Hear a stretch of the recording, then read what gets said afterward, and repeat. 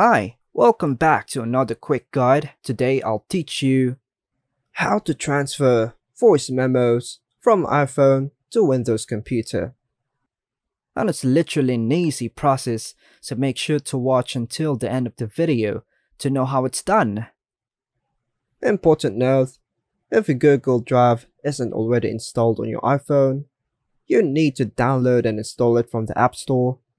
Additionally, ensure that iTunes is installed on your Windows PC. Make sure both parties are logged in with their respective credentials on Google Drive, and personally, I have designated folder for my voice memos on Google Drive. Now, let's proceed to the voice memos. Navigate to all recordings.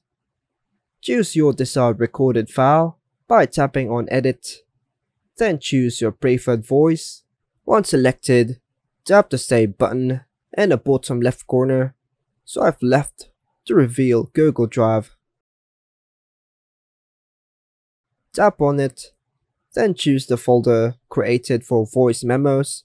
Tap Save here, followed by hitting Upload in the top right corner.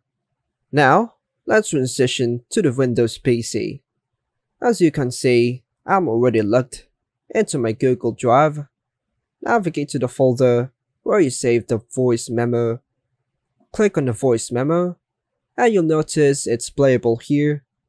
Click on the Save button, and in iTunes, you can now play the voice memos.